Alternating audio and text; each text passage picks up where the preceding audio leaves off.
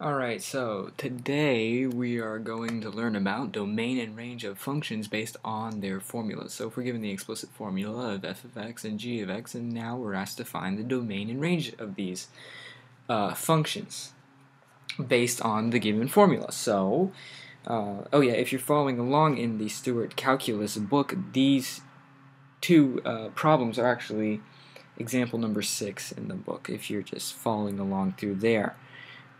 So let's start with number 1, f of x. So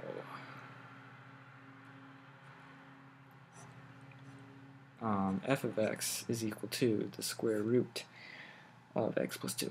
Okay, so because the square root of a negative number is not defined as a real number, the domain of f of x consists of all the values of x such that x plus 2 is greater than or equal to 0.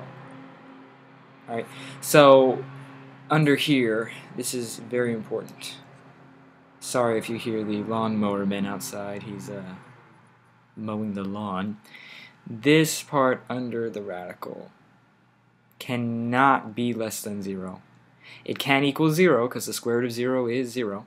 However, it cannot be less than that. We don't know how to find the square root of -1 or something like that. So what do you do to find the domain? You set this expression equal to 0, in this case greater than or equal to 0, and then you solve for x. So in this case, x is greater than or equal to -2. Alright, so how do we write that in interval notation? Well, you have bracket from -2 all the way to infinity. Just like that. Square bracket here because you can have -2 as an answer for x, and then infinity and curved bracket. Alright, so that's the answer to -1, the domain. And now the range. The range for this problem is the range. If you visualize it on a graph, right, this is the graph of, oh, that's a really bad graph. This is the graph of square root x, and then x plus 2, the new graph, is x greater than or equal to -2. So here's -2, and here's the graph of f of x, or square root x, -2. So the range looks like it goes from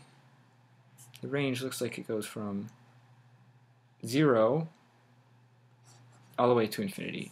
So the range is 0, infinity, because it just keeps on going in the diagonal upward direction from 0 and then from -2 xy's. So that's question 1. Now question 2, we're going to do quickly. G of x is equal to 1 over x squared minus x.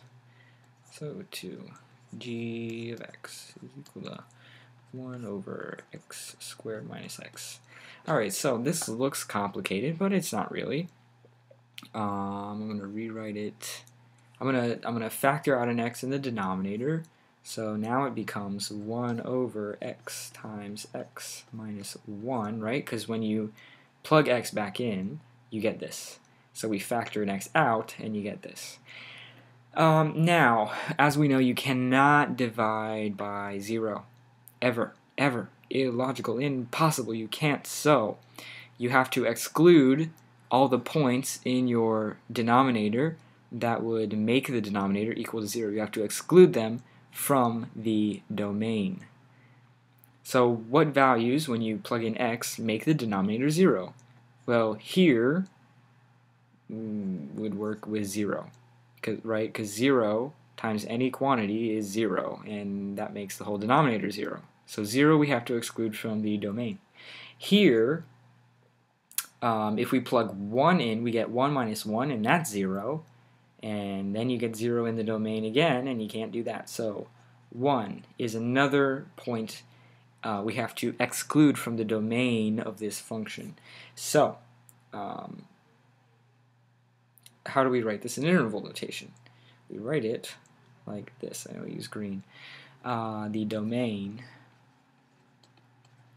of g of x, wow, that's really bad, whatever, is interval notation. The lowest we go is to infinity, and we go from infinity all the way up to 0, so it can't be 0, right? So we're not doing the inclusive brackets.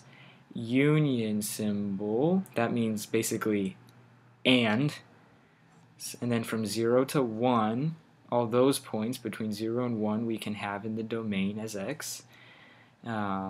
Union, and then from 1 to infinity. I don't know if you can, if that's off the there. So from all the points in between here plus all the points in between here plus all the points in between here, if you plug them in, you get a good function, a good output, a unique output, and you don't get 0 in the denominator. That's basically what we want with the domain. The range of this is a little... you would have to... I would use a graphing calculator to graph this first. I don't know how I'm doing on time with this video, actually. Let me graph this on my graphing calculator. And if you have a graphing calculator, use it, please. I highly suggest you get a graphing calculator because they are just awesome sauce.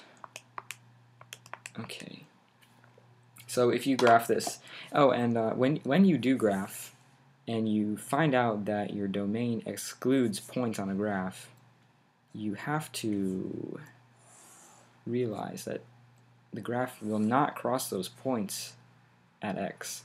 So we said 1 is excluded, 0 is excluded. Let me do it in a different color. 1 is excluded from our domain, and 0 is excluded from our domain. So looking from my graphing calculator, if we plug in points, you're going to get a graph like this. And then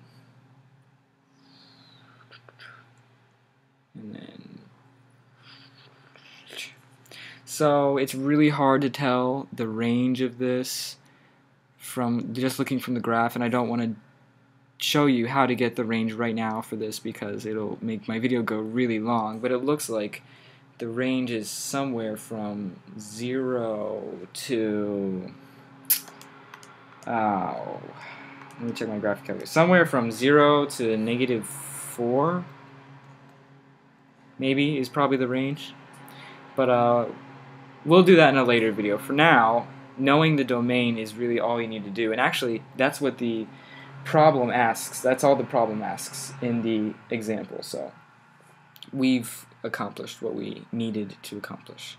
So that's domain. That's domain based on formulas of 2 equations that I have here. All right, stay tuned. See you in the next video.